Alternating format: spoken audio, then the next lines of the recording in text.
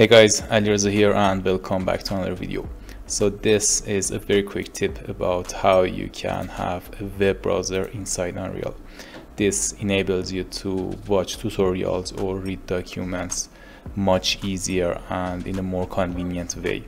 When you have it inside the editor, you don't need to switch tabs all the time, and it makes things easier a lot.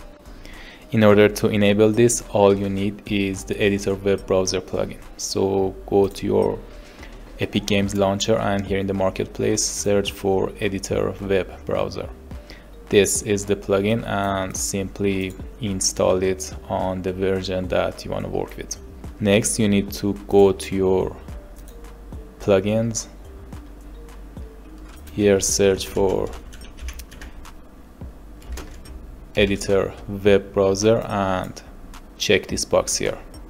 You will need to restart your editor, and after the restart you can find the plugin in your Tools tab, and by clicking on these buttons here you can have the tabs.